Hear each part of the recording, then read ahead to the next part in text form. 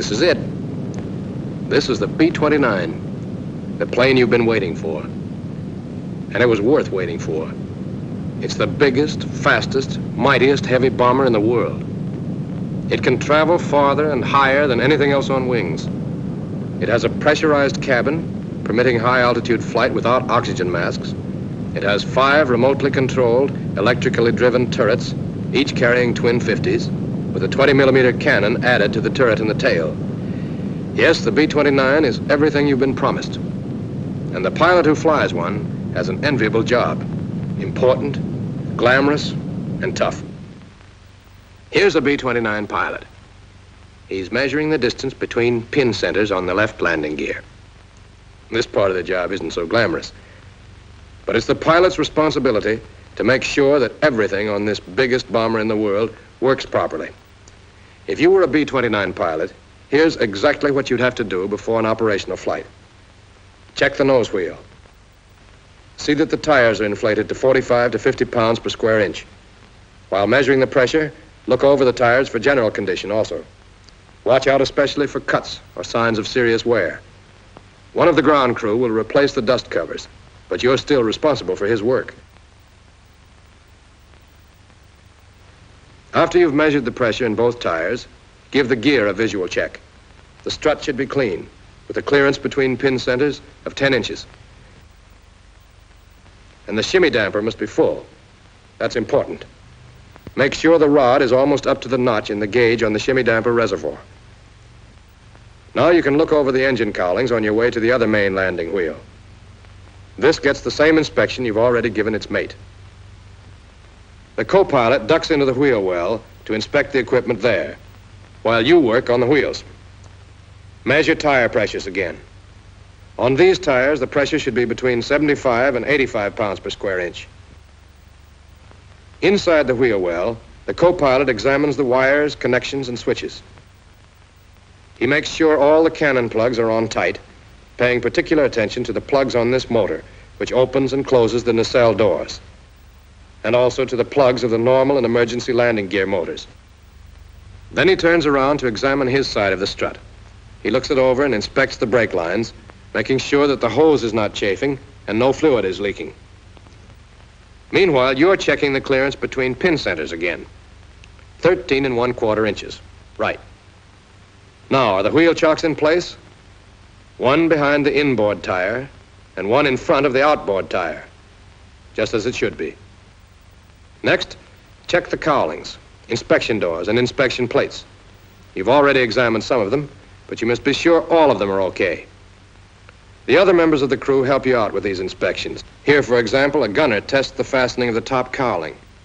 But you'll have to check the security of the other coverings, and there are a lot of them all over this ship.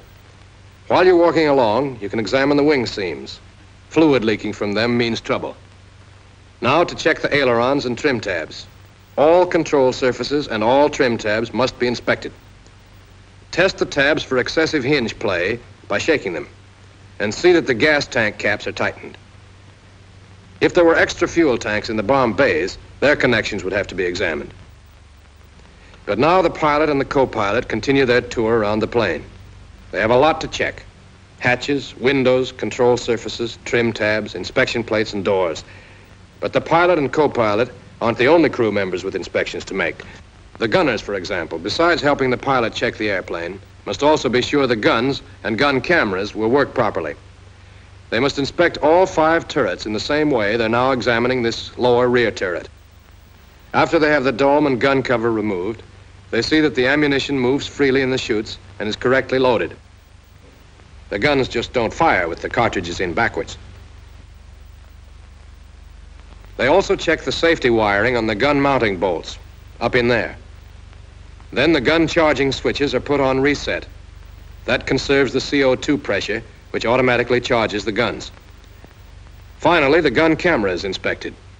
Enough film, speed set at 16 frames per second, lens adjusted to the brightness of the day, and the interval control put at the desired number of seconds and turned on. And this turret is all right. The dome and gun cover can be replaced. The tail turret is checked by the tail gunner, but again, the pilot is responsible. If the guns fail, he gets the blame. so he watches the tail gunner as the Shatterall feed mechanism is inspected. Now the other gunners only have to lock the latches. Elevation latch locked. Azimuth latch locked. The doors are shut and fastened, and the gunners can go to another turret.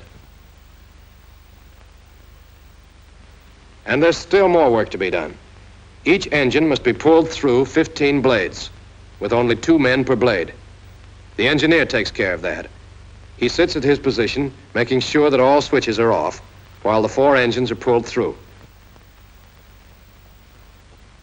And now the co-pilot puts on his clothing and collects his equipment before joining the rest of the crew for inspection.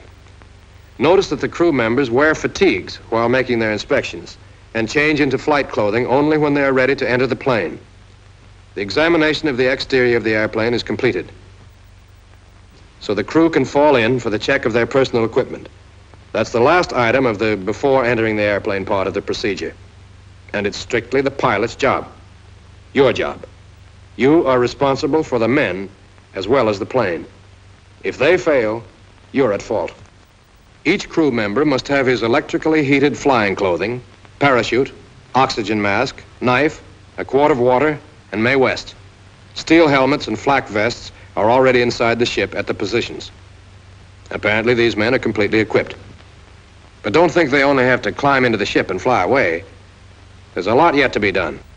Let's go along with the pilot again and see what he has to do to take a B-29 into the air.